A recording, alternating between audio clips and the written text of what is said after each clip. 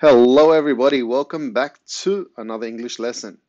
Um, last time, in the last couple of lessons that we put together, we were looking at the cover of our magazine. Hopefully, you've got some ideas about what goes into a cover, how to create a cover of a magazine, and how to make it look interesting so that people would want to read it. Today, we're going to start our topic looking at specific magazine articles. Well, I don't want that to happen. Specific magazine articles. So to start off with, I'm going to drop that part down because we don't need it just yet. I'm going to ask everyone to write these 4 questions in our books. Well, 4 lines of questions. I think some of them double up a little bit. The reason why we're writing this is when we finish our magazine, sorry, if you can see me looking to the side because I've got my other screen there and I'm just trying to make sure that the recording's all good and everything's coming out well. The reason why we're answering these 4 questions at the end of our lesson is because if we have a proper answer for some of our articles that we've made, it means that we've started our journey into learning about these. Now, we don't need to have a perfect answer, but it's just a bit of a start to what takes place in writing it's a start to what we're looking at with these articles. The first question says, what type of language will we use? Next up, we've got what is the purpose or why are we writing this? Who are we writing for, or who is our audience? And last, we've got why do we need to edit? So I'm going to ask you, so in your English books, in your, notepads, paper, whatever, however you're doing your work, we're going to have the heading magazine articles, and then these 4 underneath. If you want to even leave a space between each one, I've got no problem. But if you've already started and you haven't left a space, no stress. All right, so I'm going to ask you to pause the video, get this done, and we'll be back.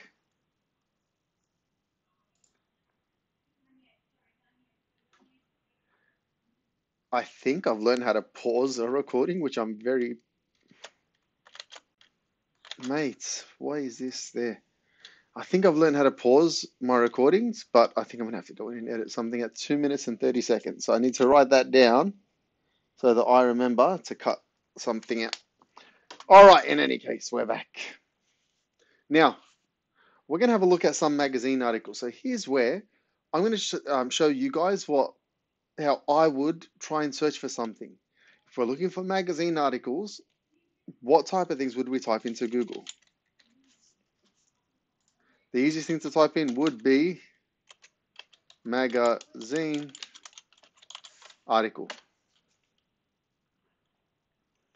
And then we can see what comes up.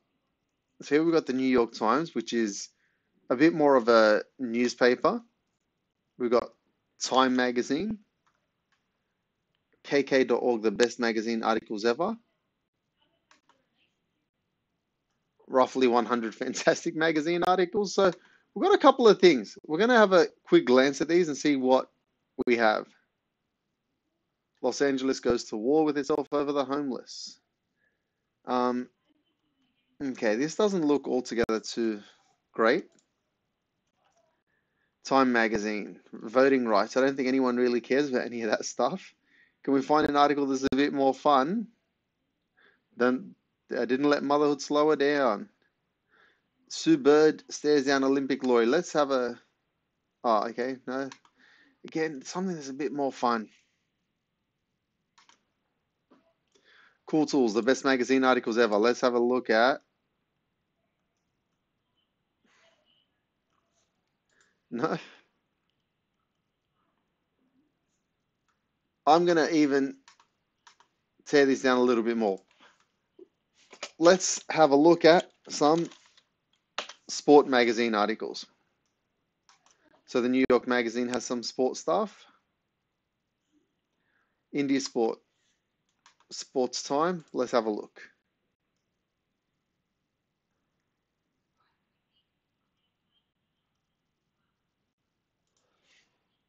Not a lot of these articles look altogether too interesting. Hopefully, if you guys at home are doing a little bit of research on your own magazine articles, you're having a bit more luck than I am. If we can access this one, we'll look at it. It looks very boring, but so this one's our backup.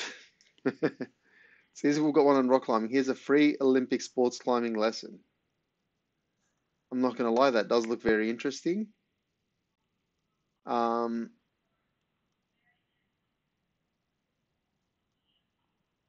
The Olympic refugee team. All right. So, this is going to be a video. I don't know if I'm allowed to show another company's video, so we won't do that just yet.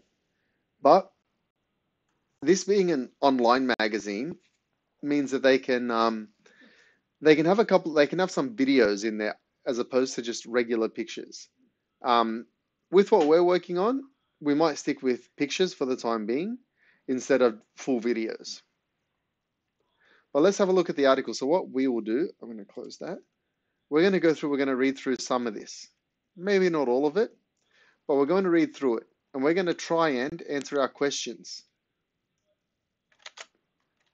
Our questions of what type of language did we use?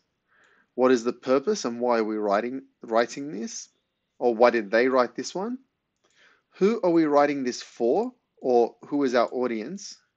And why did they edit? So let's have a look through this. I'm going to try and zoom in so that it's a bit clearer for you guys. That seems like it's good. One more zoom in. Okay, it's a bit better. You know what? Pause with me for just 1 second. You don't have to pause the video.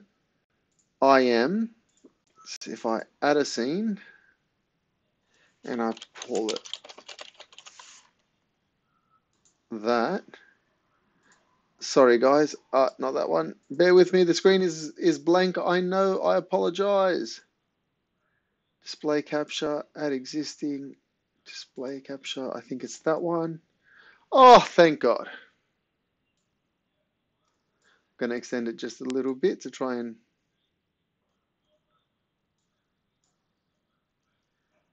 perfect. Sorry about that, guys. You were in on a little bit of an editing lesson. Not that you saw what I was doing. It's just, yeah. All right. So the heading of this is, here's a free Olympic sports climbing lesson. Why do you think they've called it that? They haven't said Olympic sports climbing lesson. They've made sure to write, here's a free. Why do you think they've written it in this way? To me, it seems like they've done this to say that here's a free, so we're giving you something. Where they're not just trying to get us to clickbait, they're trying to show us, okay, it's not clickbait, here's a full free video, an article. And they've given us the topic. It's an Olympic sport climbing lesson. Now, it's not just a regular sports climbing lesson, but we can tell that based on the words that they've used, it's even better than just a regular climbing lesson. This is an Olympic sports climbing lesson. So bear with me, I'm just giving my glasses a quick clean because there was a lot of stuff on them. They weren't the cleanest when I put them on. I'm so sorry, everybody. That's much better. Better for me, you guys didn't notice any difference. All right, and here we've got the author by Sean Gregory from Salt Lake City. If you want to become an Olympic sport climber, you'd better be able to tie a mean knot. That's one lesson I learned. So let's just focus on this part. It's our opening sentence. Did they catch your attention? If you want to become an Olympic sports climber, you'd better be able to tie a mean knot. Did they catch your attention? For me, they did catch my attention because they're talking about if you want to become not just a regular climber, but an Olympic sports climber. And it was even the phrase, a mean knot, which some of us might be used to that slang, which means like a really, really good knot. You'd better be able to tie a really, really good knot. So here they've shown us that the type of language that they've used No, that one. The type of language that they've used, well, here's where is it formal or informal?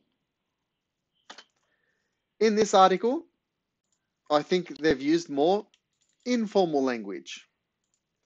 They're not telling us to become a masterclass Olympic climber, one must partake in such activities as practicing their knot tying skills.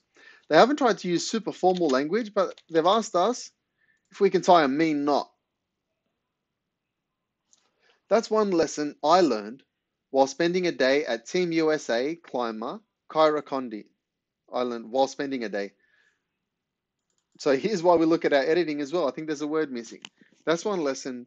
That's one lesson I learned while spending the day with the Team USA climber Kyra Condi, whom Time, the magazine, named to its most recent list of next generation leaders for her work in advocating for diversity and inclusion in sport.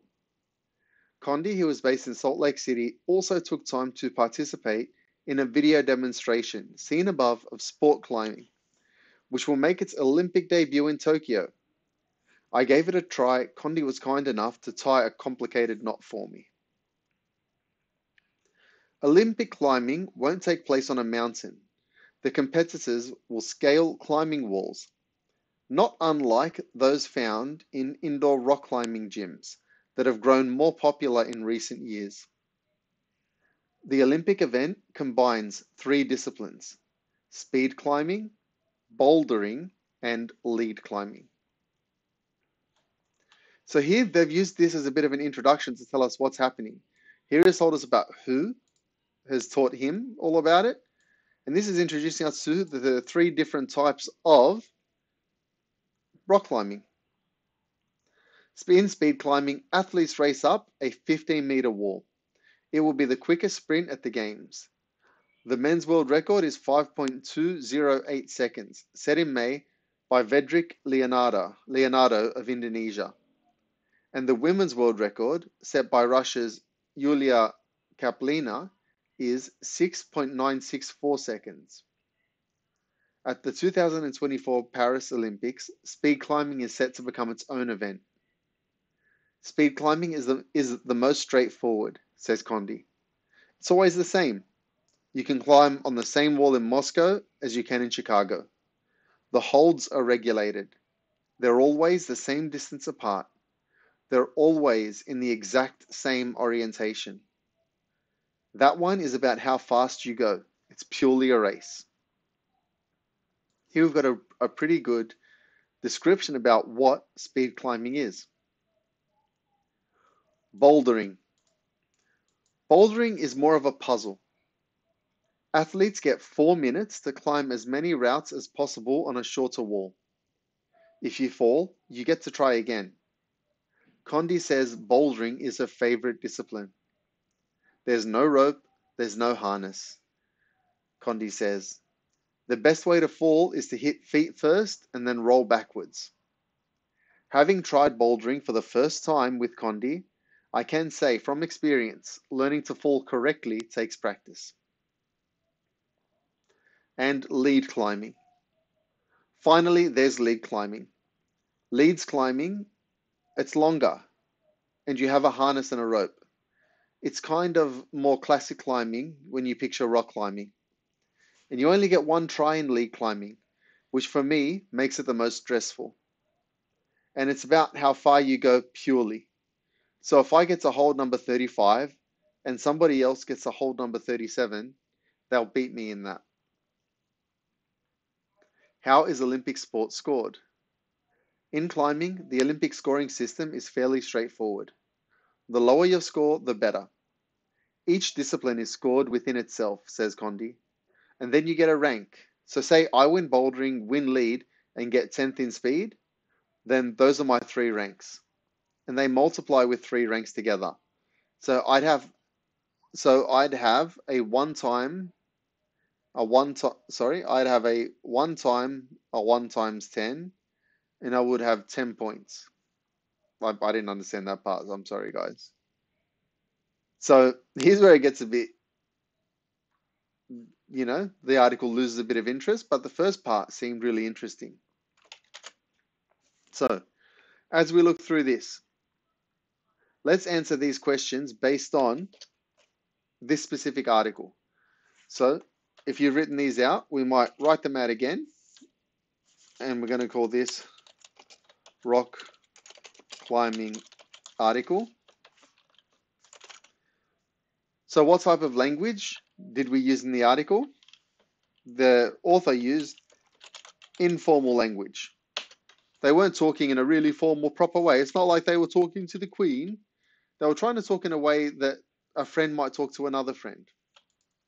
What is the purpose of this article? Why do you think they wrote the article? I think this article was written to tell people about rock climbing in the Olympics, and also to introduce, I forgot the lady's name. What was her name?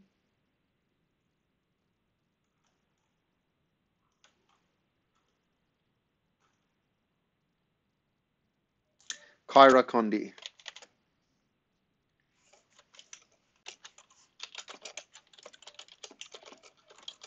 To the, well, just to everybody, really. So who was this written for? Who was their audience? Well, it's in a Times Sport magazine, so I think it's people that like sport. Or people that like the Olympics. Or people that like rock climbing.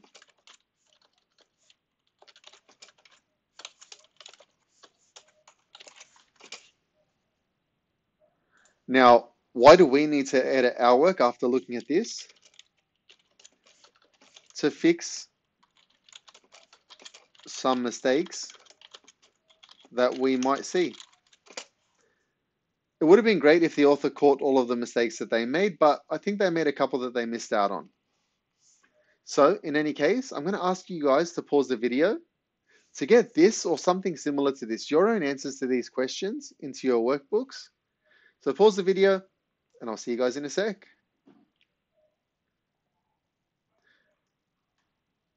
So we're going to take a couple of minutes to work on our own articles. So here's what I want you to do. So I want you to choose a topic that you're an expert or that you feel interested in, something that you like. You're going to choose an interesting way to come at this article. You're going to do some research. You might even create an outline first. So let's make a start. I might choose something that I really like. Okay. So let's say I'm writing an article on my twin brother, The Rock. Now I need to choose an interesting angle. I'm not just going to write a full thing just about the whole, like The Rock, because we could find something like that on Wikipedia. I might write something. So my article, if I'm trying to come at it in an interesting way, was who was The Rock when he was younger. Okay, so I've chosen my topic. I've chosen an interesting angle. Now, for research, because he's my twin brother and we look exactly the same, I'm going to, well, I've already done a little bit of research. When it was on Foxtel, I watched the Young Rock TV show. So I'm going to create my outline based on some of the things I saw in the show.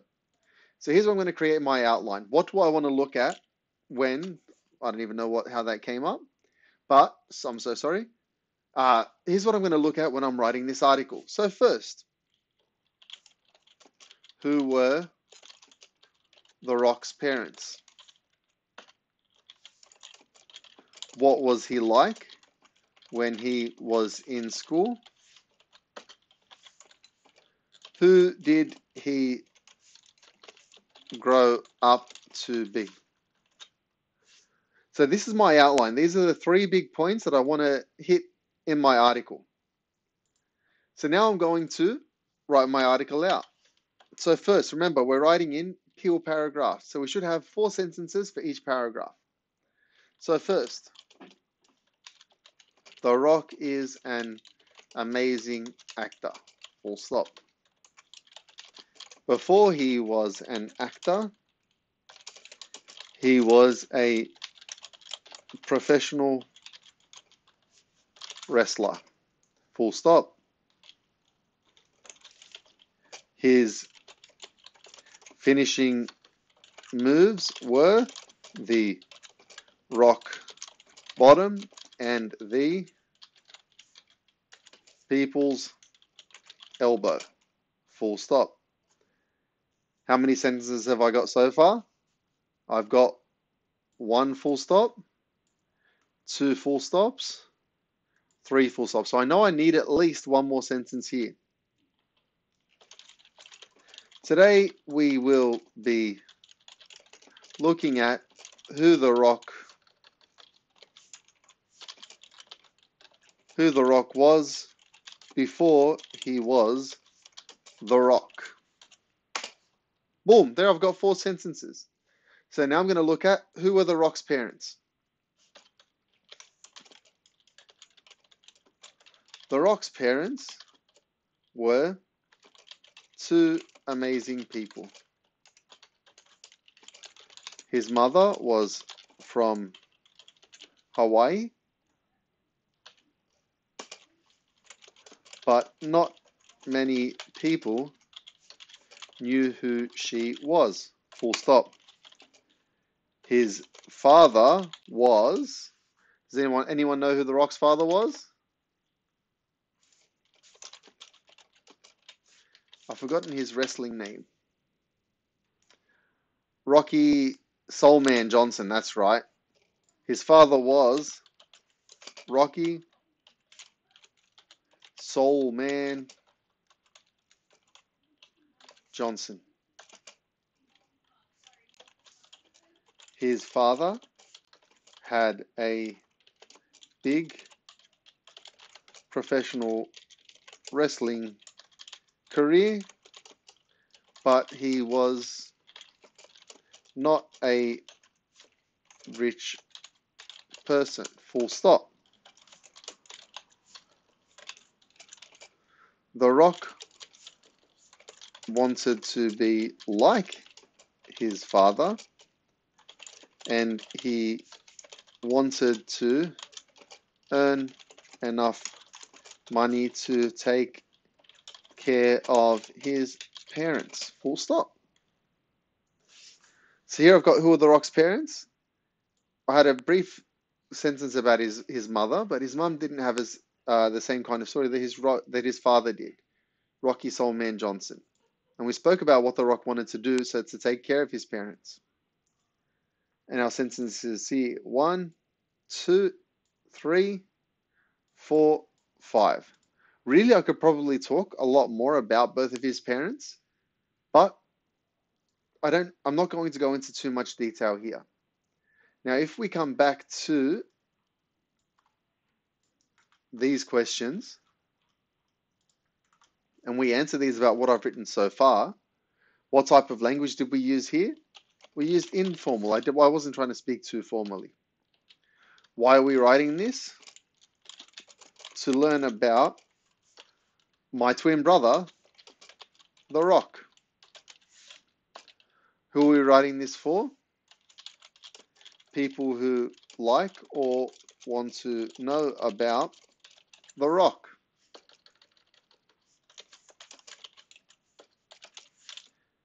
And why do we need to edit? In case we made any mistakes. So here I've got Soul Man that's underlined, but I know that was his wrestling name. So we know that we can leave that. So what I want you guys to do, I want you to choose an article that you want to write about. So I'm just going to add this at the bottom here. Choose a topic that you want to write an article about. Research and plan out your article.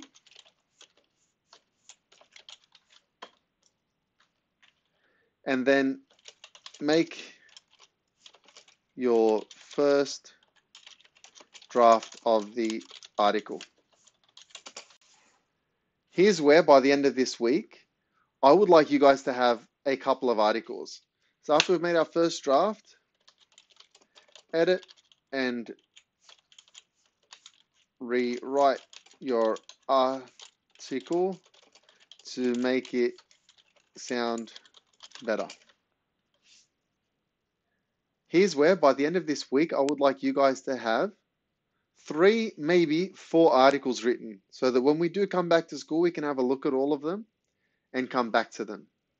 So each day, devote a little bit of your time to working on your articles. Sound good? Boom. In any case, thank you all for watching. If there's any part of the episode of this class that you didn't understand or you need a little bit more help with, write a question on the Google Classroom. Come back, chase us up. Myself or Miss McCallum, any of the other teachers are here to help you. Anything that we can do, we're always around. So, thank you all for watching. I'll see you next time.